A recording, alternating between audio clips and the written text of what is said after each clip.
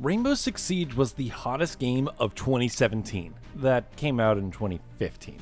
Going from what some considered an underwhelming launch and mixed reviews to an overwhelming success with 30 million players and almost 114,000 average viewers during the 2018 Six Invitational Tournament, Rainbow Six Siege has become a glowing success. But what happened? What brought this game into the spotlight 2 years after its release? Well, that's what we're here to discuss today. Hi, I'm Alpha Lance with the Leaderboard, and today we're going to discuss why Rainbow Six Siege is gaming's greatest comeback. Don't forget to subscribe and click the bell icon to become part of the notification squad.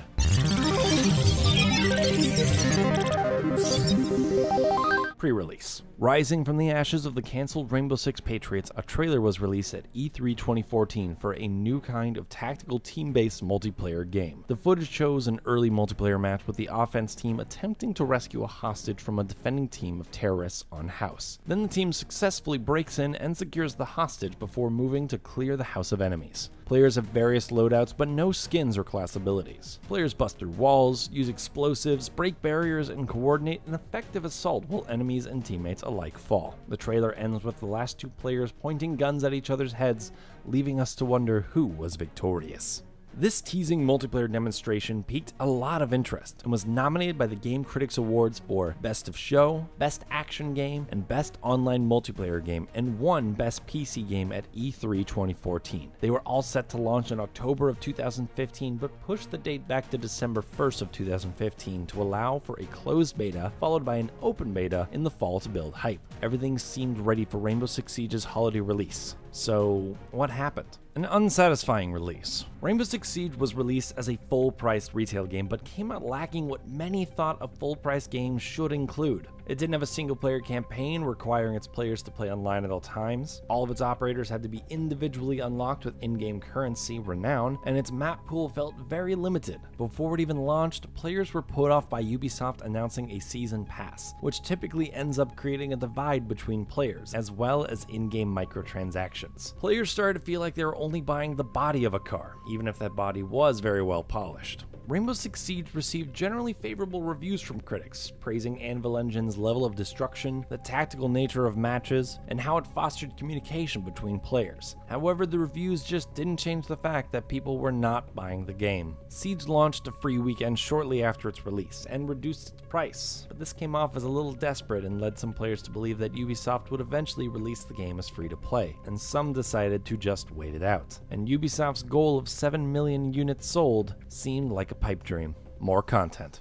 2 months later, Ubisoft made good on its promise of the season pass and released its first DLC. Operation Black Ice went live, and with it came 2 new operators, Buck and Frost. From a new country, Canada, a new map, yacht, and patch notes that helped change up the multiplayer. And season pass players weren't the only ones who got to use the new heroes. Ubisoft adopted the games as a service model and planned to release all of its downloadable content for free for all players. And in 2018, they announced that they'd be giving updates for the next 10 years. With constant maintenance and a roadmap of content, players started to see that Ubisoft had not given up on its latest Tom Clancy game. As time went on, the game would only become fatter, fuller, better. Gamers are always happy with more content, but some of that can just be icing on the cake. It doesn't matter how much icing you have, if you have a shitty cake, it's just a shitty cake with extra decoration. But Siege was always a good game at its core and was never a shitty cake.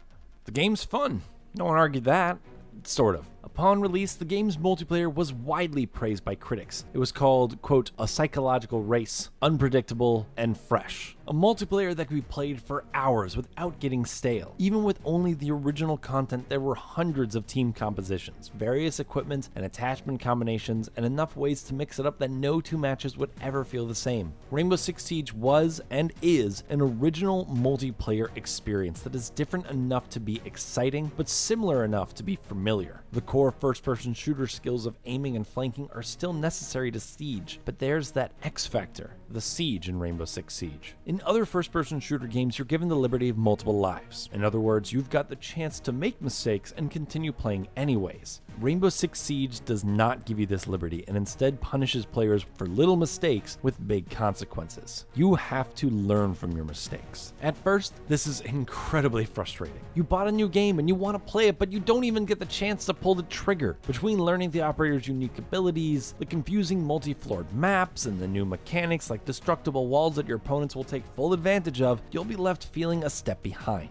It's definitely punishing at first, but then everything starts to click. When it happened for me in a match, that moment I picked off an enemy, used my gadget effectively, and survived to the end of the round, it was a game changer. No other game has given me that kind of satisfaction in any other multiplayer experience before or since. Sure, when you die, most of the fun is over, but you can still participate. Allowing dead players to spectate on cameras to ping enemy positions and remain on comms allows all players to contribute until the end of the round. Whether that's to totally judge your teammates or learn from your allies is your choice. In Rainbow Six Siege, casual matches last about 9 to 18 minutes, and like popcorn, it's almost impossible to just have one. You gotta grab a handful. One more match, one more match, one more match, one more match. The machine just kept pumping. Part of the reason for Siege's success is that Ubisoft never seemed to give up on it, even when things looked bleak. When a game doesn't make back its initial cost during a holiday release, the time of year companies release their biggest fish in the hopes of showing up in kids' laps as gifts from parents they hope don't notice the rating on the box, you know things aren't going as planned. At first, Ubisoft's scary season pass felt like a money grab to milk even more from its fans, but it turned out to be a promise of more content.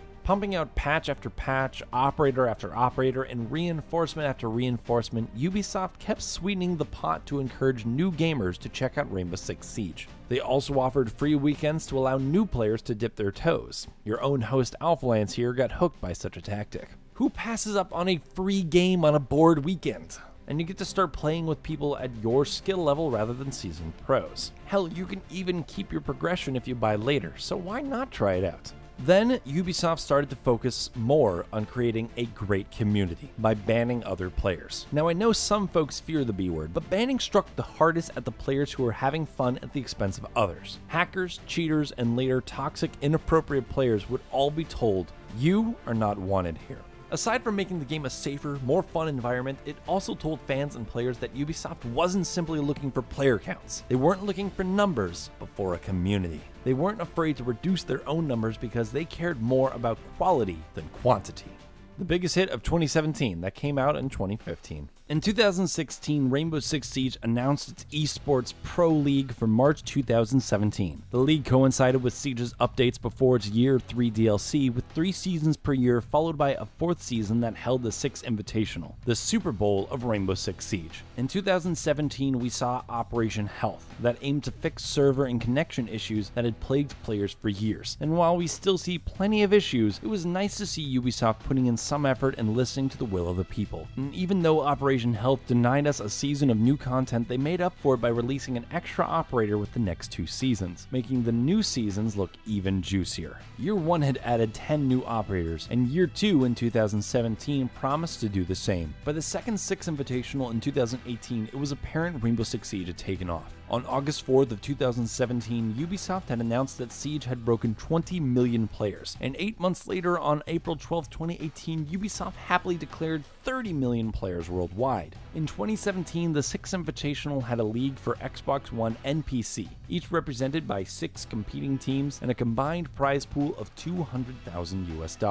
The following year, it dropped the Xbox One league, but had 16 PC teams from around the world competing for a prize pool of $500,000 US, representing Brazil, France, Finland, Japan, Germany, Australia, Russia, Sweden, Canada, Spain, Denmark, Mexico, Switzerland, Belgium, and the United States. Yeah. On March 5th, 2018, Rainbow Six Siege reached its all-time peak of simultaneous players on Steam at 176,208 players. With over 100,000 players logging in every day, it truly feels like Siege has picked up steam. Can't stop, won't stop. Once again, Ubisoft has promised to support Rainbow Six Siege for the next 10 years, with no plans of a sequel or a spin-off. Bungie promised us the same thing though with Destiny, which fell through, so my hopes as a gamer are hesitant, but I would like to truly see this game get the support it deserves for years to come. With the Year 3 roadmap posted, we can see the content for 2018 and look forward to the 6th Invitational of 2019. With Year 3 Season 2 Parabellum now live and more in the pipeline, the game is looking as juicy as ever. And like the fine wine you can find in the cellar of Villa, it'll only get better with age. And if this wasn't enough to get you to jump on board already, Ubisoft still offers free weekends occasionally so you can try the game out without spending a penny. Now that is truly a flashbang for your buck. We have just entered Season 2 of Year 3 of Rainbow Six Siege. Who knows what the future holds, but from what we can see from Siege's history so far, Ubisoft appears to be doing alright, keeping the game interesting, active, and very much alive. When did you start playing Rainbow Six Siege? What do you think we'll see from Siege going forward? More of the same, or do you predict a curveball like Outbreak? Tell us your thoughts in the comments below. And once again, I'm your host, Alpha Lance with the Leaderboard, and if you haven't already, subscribe if you liked this video and hit that bell icon to become part of the notification squad. And don't forget to stay tuned to the Leaderboard, your home for video game facts.